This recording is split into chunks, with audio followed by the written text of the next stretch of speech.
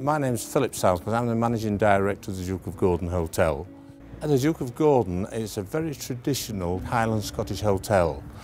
It's 65 rooms, it's got a number of function suites, it caters for the local community and it caters for tourists travelling from all over the UK and coming in from Europe, America and beyond.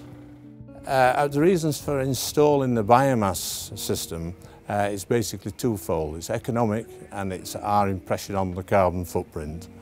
From an economic point of view, the actual installation of the system does have a fairly serious impact and it does generate in the region to the benefit of £20,000.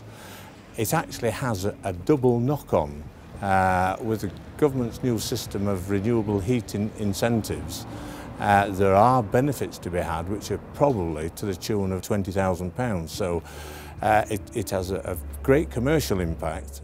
We contacted and spoke to HWEnergy. They gave us all the insight, they educated us, they put it all into perspective for us, and there was never really a time where they weren't available for us to contact and get whatever reassurance or whatever detail or information we needed.